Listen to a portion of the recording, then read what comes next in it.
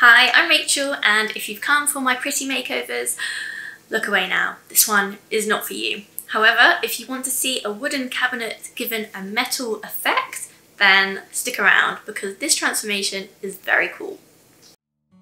I'll tell you in advance, I think this is such a cool transformation. It won't be for everyone. You might not want it in your living room, but if you fancy seeing if you can make wood look like metal, then stick around because it goes through quite a transformation. So this piece was free from FreeCycle and is just a classic TV unit with swing out drawers, which is probably the most interesting thing about it. And because the thing I wanted most to change about this piece is the handles, and to use cool spanner handles, the original handles were the first thing that needed to come off because I needed to make new drill holes for the new hardware. And the mouldings on the front were a bit outdated and wouldn't go with my new industrial look, so I removed those and all the tiny little nails that went in it, which unfortunately did leave quite a few tiny little nail marks to cover up, but not a big problem. So first things first was to use my amazing hardware drilling tool, which if you haven't seen my video on how to use this, it is so easy and convenient for getting hardware straight. You need to measure the spaces between your two holes within your hardware and then line up the ruler against those and then mark where you want those holes to go. Just by adjusting the sliders, you make sure that you get the tool straight and therefore the hardware in the right place.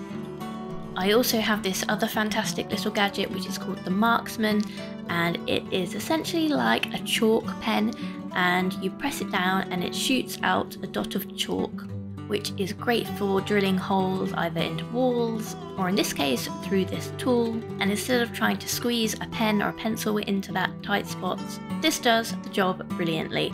And as it's chalk, you can just wipe it off in case you get it in the wrong place. Once I had my holes marked out, I then used the drill to get them in place. And after I did that, I decided, as I was taking off some of the prettier, more delicate elements of the TV cabinet, I also removed this edge on one of the doors. However, unfortunately, this did rip some of the veneer with it, and it took me down to the particle board surface. So that did cause me a little bit of a problem, but nothing that couldn't be fixed. So also in keeping with giving this a slightly more industrial look, I wanted to change the shape of the base. It originally had this curvy design, so I wanted to make it more solid and box-like. I marked out where I wanted to cut and then cut along the lines with a jigsaw to create this solid look and sanded the edges smooth. Now that I'd done all the structural changes that I wanted to do, it was time to clean the surface. And for this, I used White Lightning, which is a TSP cleaner. And fortunately, the TV cabinet was pretty clean already, so it wasn't too horrible to have to clean up. Once the piece was clean, I then used some wood filler to fill in all those tiny holes left by the nails from that decorative trim on the front, and also the handle hole from the original handle. Now, because this piece is veneer rather than solid wood throughout, it's a good candidate for using slick stick rather than sanding, and slick stick is a product for shiny or laminate surfaces. So I did 2 coats all over of slick stick and let it dry for 24 hours before the next step. And I love this angled brush. It's got a tilted head where the bristles are, and that means that you can get into difficult to reach surfaces, either where there's narrow gaps or where a paintbrush might scrape one of the other sides as you're doing it. So it was when I was applying the slick stick that I saw a slight scratch on the bottom where one of the doors is in place. And this was a bit of a concern because if there is already a slight gouge where the door is rubbing, then any additional layers of paint that I add is just going to make that worse, and inevitably the paint will chip because it doesn't have enough clearance space to allow for extra layers to be there. So it was at this point when I was playing with the doors, I was trying to figure out what the best solution would be. I could either remove the doors so that it was just an open cabinet, although that would make it look a little bit boring and also top heavy because of how the sides were placed, or I could remove the bottom and sand off a part of each of the doors to give it more clearance. And that is the way I went, because I thought it would keep the TV cabinet looking more interesting in general with those extra features of the doors. It was a bit of a process removing the base of those doors, but I eventually got it detached. I then sanded around the edges to take off some of the material, and then I marked a line around the doors to figure out how much material I was going to take off, and then when I was sanding, I made sure to only go to that line so that it was evenly sanded across. And I refitted the doors just to make sure that they would fit, and it did have enough clearance, so we were doing well so far. But of course I'd removed the bottoms of those doors, so I did need to put some new bases back on, and I found some spare wood which was thinner than the original that I'd taken off so that it wouldn't sit as low within the cabinet, and I stapled it in place. I then did the coats of slick stick on the doors as well, to give a nice consistent start for the rest of the makeover. Often a coat of paint will show up more flaws than you could see originally, and that was the case with the slick stick.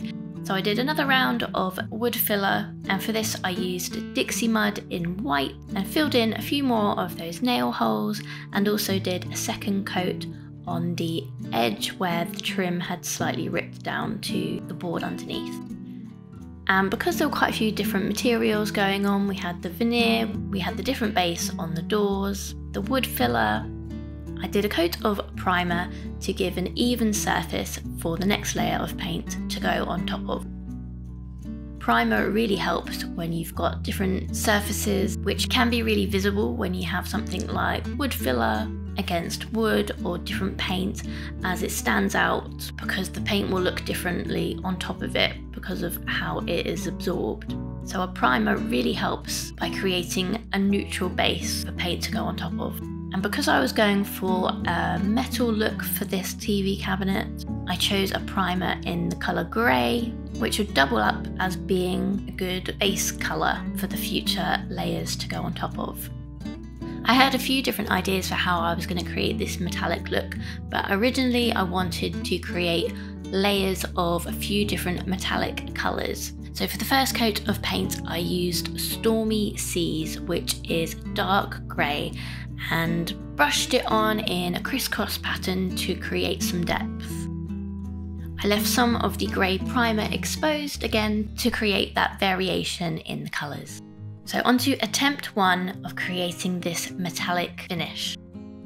I used the browny grey paint Gravel Road and applied it to the side of the TV cabinet, and then used this textured wood graining tool and dragged through it in straight lines. And just that thin layer of paint created a slight ridged effect, which in my mind was going to be a corrugated iron kind of look.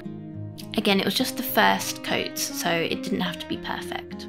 And it was starting to look quite cool, but it didn't have quite as much impact as I was hoping. So I went with method 2 to give those ridges more impact. And I chose some Dixie mud, which is like the wood filler in black, as my base coat across the entire piece.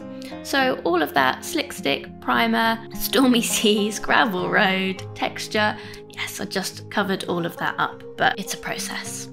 So with the same idea, I used the tool with all those ridges and just dragged down, and it created a really thick, lined, layered look, which I thought was great, exactly what I was hoping for.